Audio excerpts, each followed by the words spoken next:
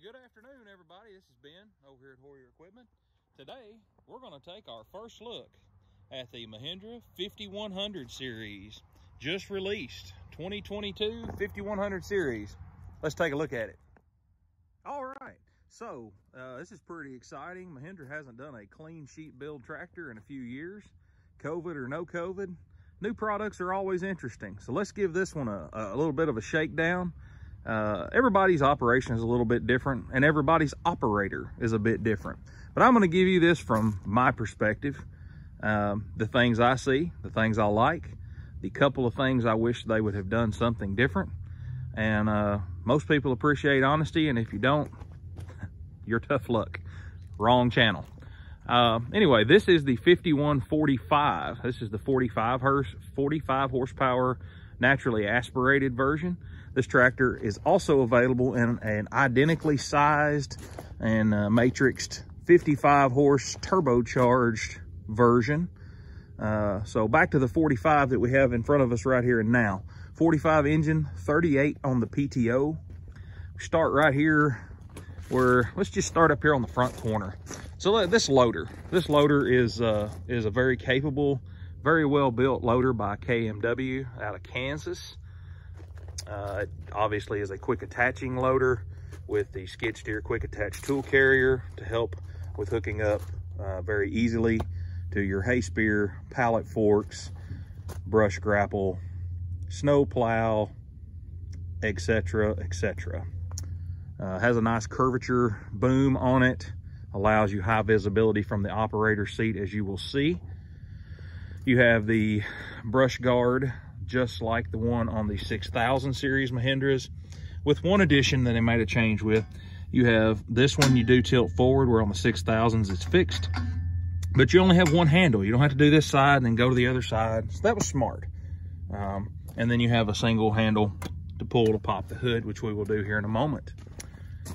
Talking about things that you definitely tell an engineer came up with.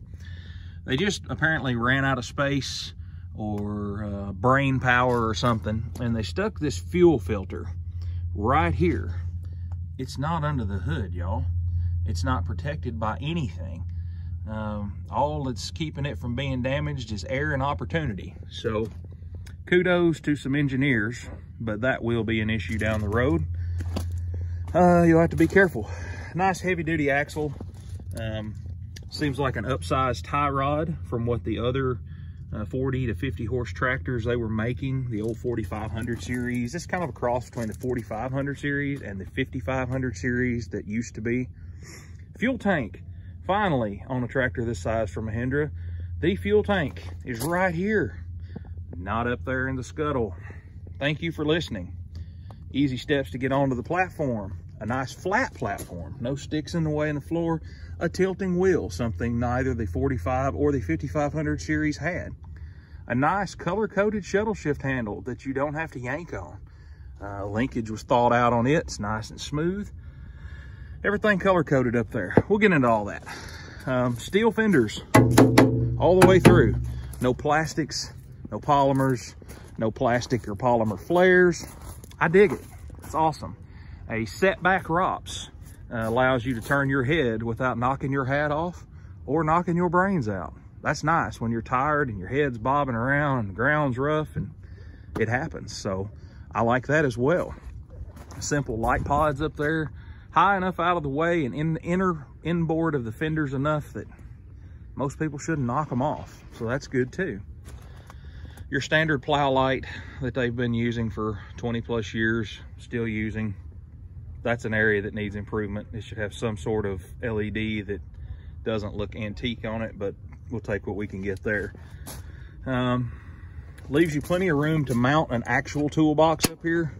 The ammo can toolbox will mount there nicely. There's room for it. The top can open without getting into other things.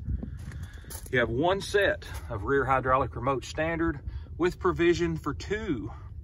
You have a step right here on this shield. They wouldn't have put grips on it if it wasn't meant to be a step. And that folds up out of the way to get you to your 540 6-spline PTO. It also has the overdrive or 540E PTO. The swing and drawbar with this nice handy safety locking clevis style hitch. That's handier than you know, unless you've been using one. Both link arms are adjustable, height adjustable.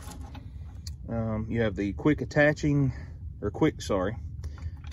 the telescopic Cat 1 and Cat 2 on both sides, nice and easy. Coming around to this side, this machine obviously is featuring the R4 industrial tires. The battery box, huge improvement. It's down here and it swings away and opens up, so you can drag a battery in and out of that tray when it's time for replacement, charging, or battery cable cleaning. I like it. I do wish they would have made it where there was a set of steps that come down over that, and it could be on a tilt or a flip to get it out of your way to let the battery in and out. So you're pretty restricted to getting off and on only the left side, which is common on this size tractor. So dipstick right in there. You got a nice big hole you can reach through to get to it. The engine oil fill, muffler, exhaust discharge, not blowing against anything, not even close to blowing on any hydraulic hoses. Again, well thought out. And they seem to have a pretty decent sized steering ram. So once you get that loader loaded up with a bale of hay or a bucket of dense grade, etc., you should be good to go. Also, the integrated loader joystick. And as you can see, there'll be a wire that's pre-wired hanging down, a little dongle that you can add the factory third function kits on to control your grapple. So overall, that's exciting. It's a nice tractor. I think it's going to be formidable. 3,100 pounds loader lift capacity at the pins, 3,748 or something, 3,800 pounds on the 3-point. Pretty dang nice tractor. Good job, Mahindra. Y'all did a good one. Look forward to seeing these in the field. They do have a bigger rear end than what we were accustomed to, with bigger axle housings and such. So we didn't, at our dealership, see really any issue out of that, but some others had reported that. And we do have a drink holder up here, and it's sizable. That ought to hold a pretty good amount of coffee. So anyway, next we'll climb up on the platform, and we'll go from the platform to under the hood.